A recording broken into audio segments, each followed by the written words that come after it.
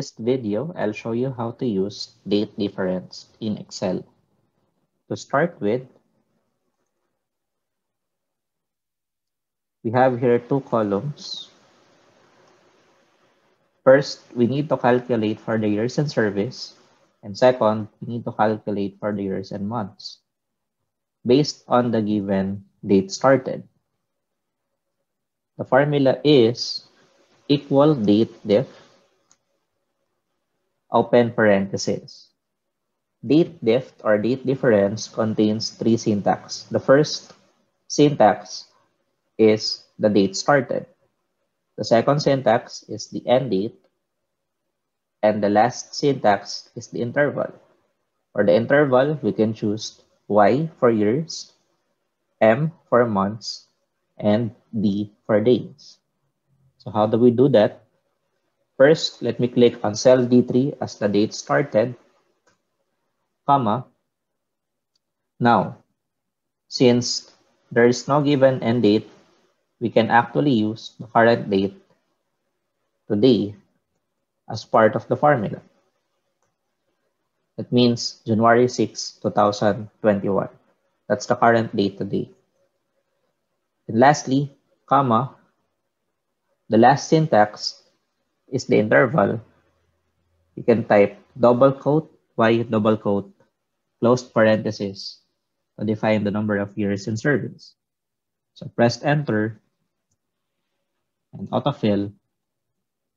You have all these years in service output in column E. You can change the output to months. If you change Y to M, it will calculate number of months from date started up to the current date. Or you can change M to D to display number of calendar days from date started up to January 6, 2021. Let me go back to year for a while. Then autofill.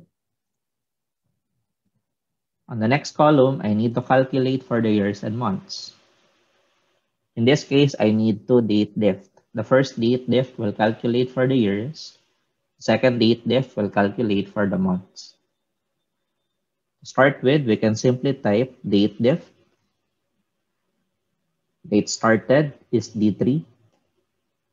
Next, today for the current date, and Y for the number of years.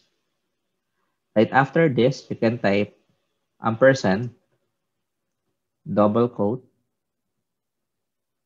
then for the years, and then ampersand, alt enter to define the second date diff.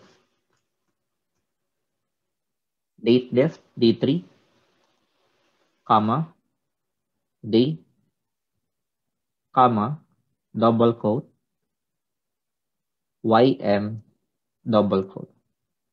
YM will calculate the total number of months in excess of the year. So that means months within the year. In this case, if you try to calculate that manually, if the date is May 1, 1995, so we're talking about 1 year and 8 months, or 25 years and 8 months. So let's add the month description at the last part of the formula and add close double quotation. So press enter and this is your output. Okay, so for the formula again, we need two date diff. The first date diff will calculate for the total number of years, while the second date diff will calculate the months. Let me give you more examples for this. And we go to example number 2, worksheet. Now in this worksheet, I need to calculate for the number of days passed since we received a memo or a document.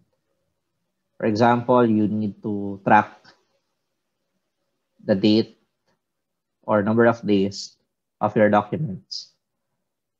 So we're talking about calendar days. Okay? From the first item, for example, from November 22, 2020 up to the current date, how many days passed, right, since I received that document? The formula is equal date diff, B3 for the start date, today for the end date, and D for number of days. All right. Again, date diff, B3 today, letter D. This will define the number of calendar days right after the receive date. On a daily basis, it increments. So when you try to reopen the file tomorrow, it will become 46, this one 368, this one 291, and so on and so forth. Next, one more example. Let me go to example number 3. How about if I have set of deadlines, how DateDiff can monitor the number of days before the deadline? We can actually use DateDiff for that by typing DateDiff, open parenthesis, start date is today, open closed parenthesis, comma, your deadline is the value of B3, letter D for the number of days. Okay, so if the deadline is July 31, 2021, and the date today is January 6, 2021, still have 206 days to go before that deadline. You need the deadline for other date given. You can simply drag the formula, okay, or autofill by pressing double left click on the lower right corner of the cell. Okay, if you need M, you can change this to M to display number of months before the deadline. If you think number of days are too high based on the output earlier. You can also change that to Y if you need years. In the meantime, let me go back to letter D to display total number of years, number of days before the deadline. All right, and that's it for date difference function.